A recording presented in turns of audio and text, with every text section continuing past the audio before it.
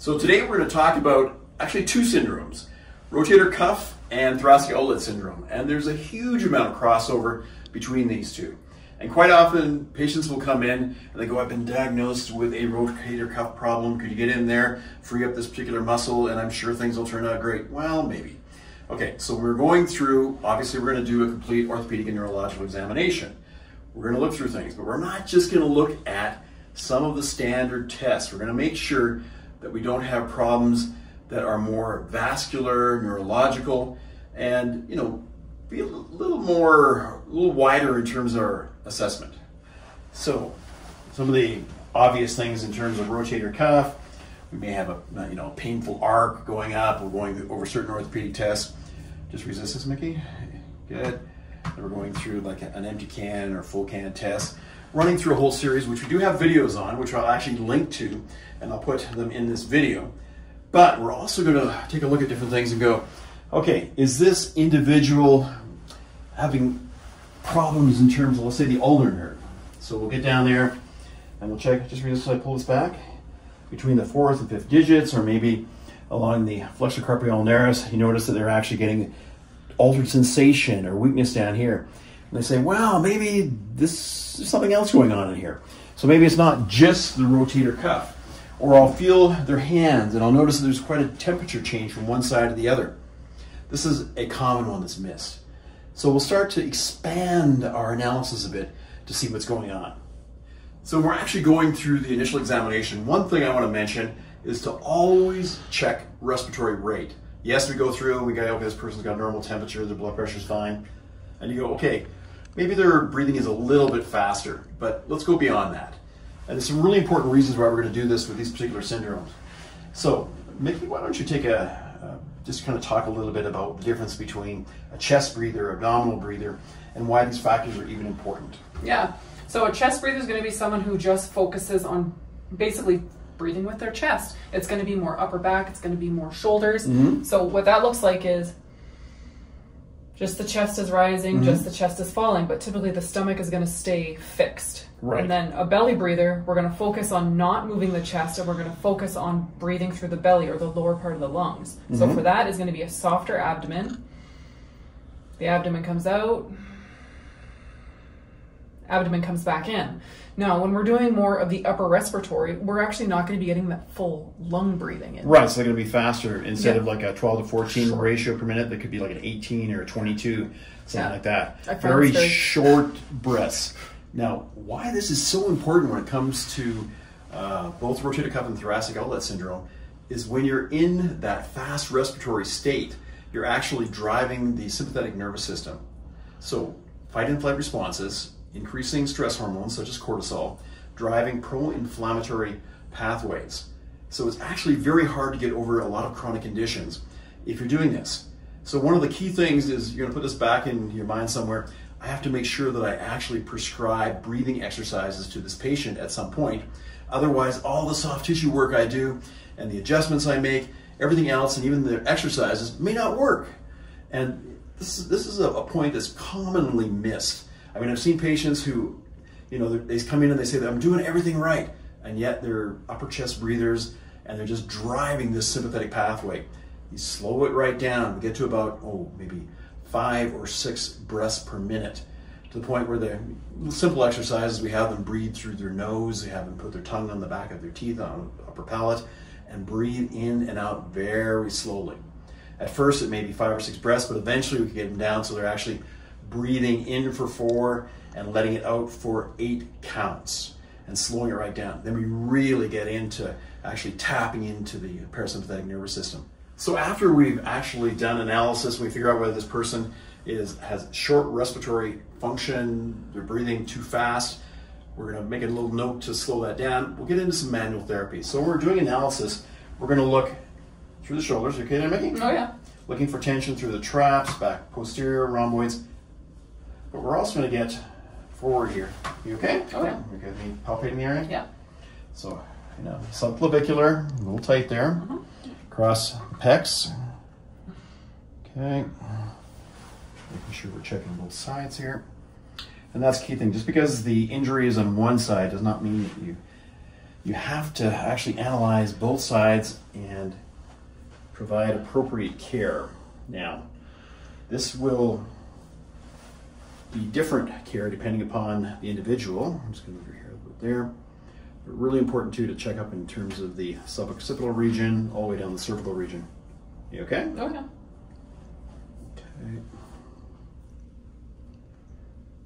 Because we are one kinetic chain. What happens in the shoulder, we have to look at above and below. So when it comes to the ribs and not looking at respiratory function, take a deep breath in. Right, and out. It's interesting, sometimes when you're doing this, you're looking at your thumbs back here, but you'll find that one side will expand more than the other. And there's actually particular exercises for breathing. They're going to help to even out the person. Good.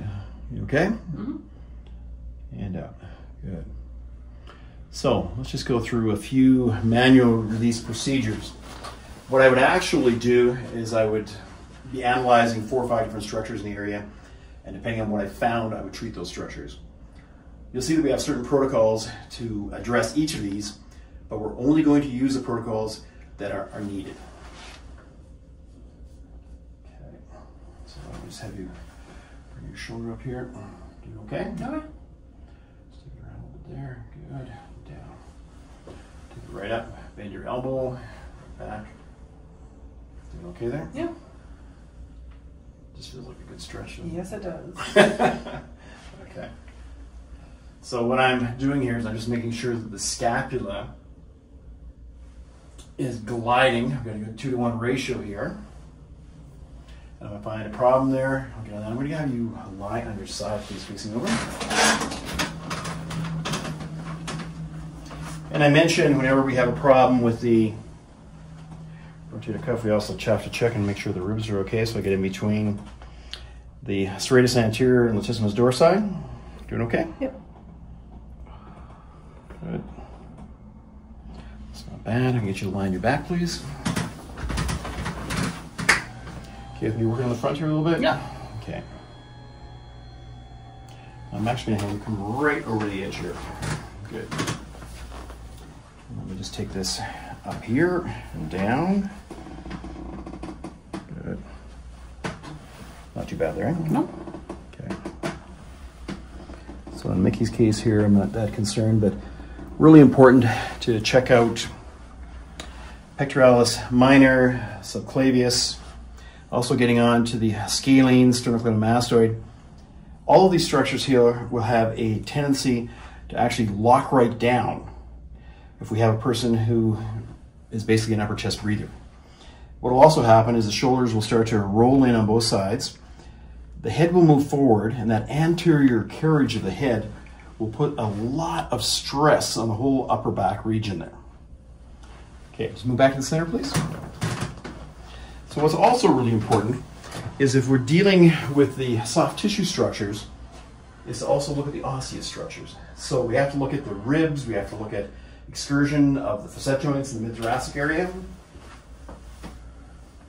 Got the shoulder. You mind if I just palpate here and see what's... Okay, well actually you're kind of locked up in here.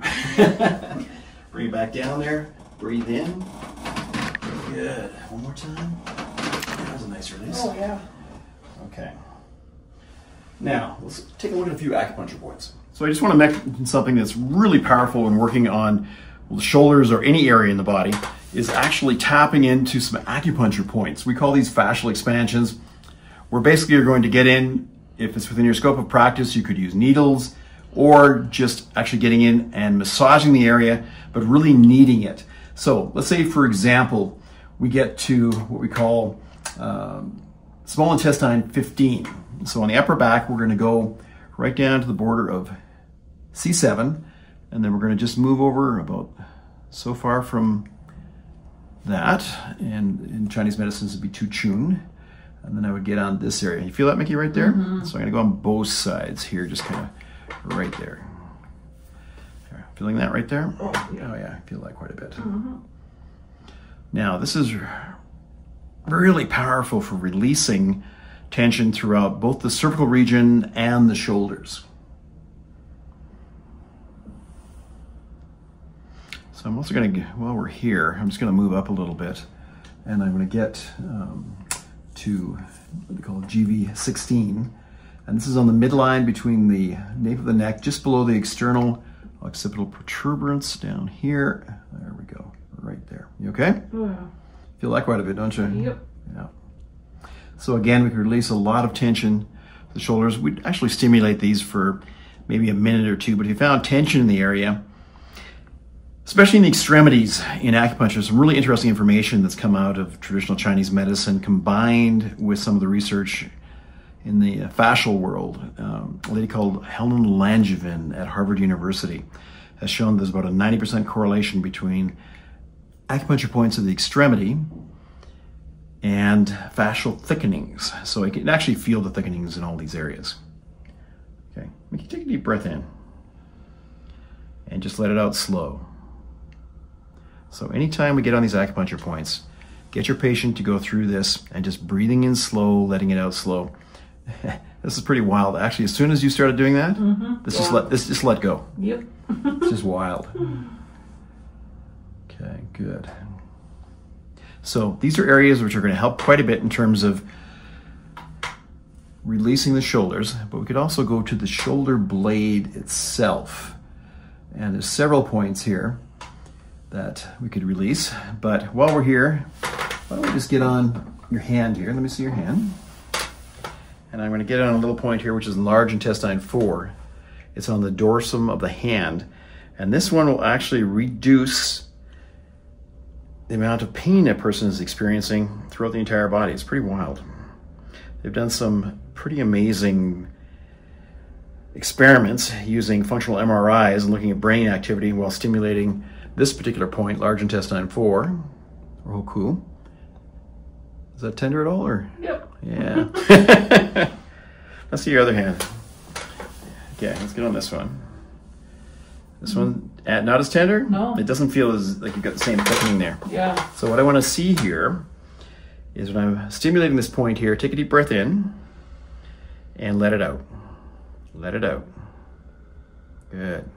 So one of the things I want to mention is that if we do have indications of neural impingement or neural tethering, for example, in the shoulder, one of the most common things is actually the ulnar nerve, as I mentioned, coming down here. Therapy-wise, we'd also do some release of that. Good. But we'd also combine this with specific exercise protocols. Now, what I'm going to do is I'm actually going to add an ulnar nerve flossing video. The link to that below, so you can actually, you're feeling that, aren't you? Down, over, back down, back over, down. Now, the wild thing about palpation is if you get in there, you can actually feel where some of the nerves are. For example, there we go. Got a muscle here called the pronator teres. So if I go between that, between the muscle, I can actually feel the median nerve between that. As I bring the fingers down here, I can actually feel that median nerve translating through the tissue. And I can feel my 3 fingers going tingly. Yes. So you kind of know you're on the right spot. But for the practitioner, it's really important they have a tactile sensitivity to actually get in, feel where the nerve is, go on the side of the nerve and pull it through the tissue. And almost immediately, quite often you can get changes. It doesn't matter in your lower extremity, upper extremity. This is really, really powerful work. Mickey, why don't you talk about some of the exercises actually that are important for this? For the Thoracic Outlet Syndrome? Well, kind of the combination. Combination, okay. yeah. So we've got some videos obviously in terms of mobility, strengthening. There's some ones, and we do a combination of mobility exercise, strengthening exercise, and balance proprioception. Gentle range of motion, isometrics. Yes, Yeah, yes. But the biggest thing is going to be the breathing again.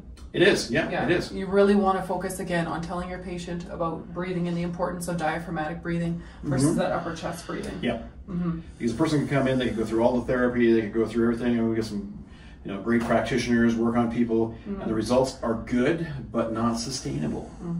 Because they keep going back to these old patterns, and what's driving that pattern is their breathing. Yeah. Okay, and that's driving that pro-inflammatory reactions, it's increasing sympathetic activity. But also, you should do a little bit of analysis and start asking questions about their diet.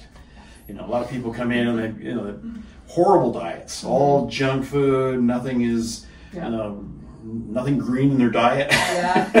Raw, no raw vegetables, no raw fruits, things like that. A lot of processed fruits or overly processed foods. That definitely don't help when you want to have some anti-inflammatory diet, most definitely. I mean, there's nothing wrong with having an occasional glass of wine, but having 2 or 3 drinks every night is probably not a great idea either. And 10 cups of coffee. Yeah, 10 cups of coffee. I mean, I enjoy a good cup of espresso in the morning, but we grind the beans right there so they don't oxidize. It's not bitter. It tastes great. It's funny. It feels so different as compared to if you're, you know, nothing against certain places, but if you show up and you get drip coffee, some of these places, you're wired for hours. Your heart. Oh, your heart's, you got that secondary heart stuff going on. You know, just realize this is keeping this condition going. Yeah, 100%. So we go through all this stuff and we look at this. We have to realize we have to come up with an individualized plan. And we have to look at this person, you know, are they quite overweight? And why that's even important is because, unfortunately, a lot of the visceral fat in your body also produces more cortisol. And that could drive that pathway. So slow, sustainable changes over a long period of time. Nothing too radical. I try to get people so they don't go on any radical diets or anything. Just good, healthy eating, good food, staying well hydrated. You know, all stuff is incredibly important. But quite often it's a combination of different types of therapies. And sometimes you have to get sort of do multidisciplinary types of treatments where we have to work in conjunction with their MD, their dentist. We'll have patients come in and they say it hurts too much to do the exercises. Well, if they took certain medications short term, they might be able to do it. They need to get sleep. People that are only sleeping 3 or 4 hours a night, I mean, they're just not... Never going to recover. No, they're not. They're not. So this whole thing I talk about when it's like taking a technological break in the evening from about 10 o'clock till 6 in the morning. You know, I have lots of young people who basically have really bad headaches or shoulder problems, musculoskeletal stuff, and what do? They go to bed with their cell phone. And then they're on their cell phone for 2 or 3 hours every night and say, I can't sleep. Geez, I wonder why. This is really, really powerful work though. So look through this. I'm going to provide you with a lot of different links in this particular video down below, so please check them out.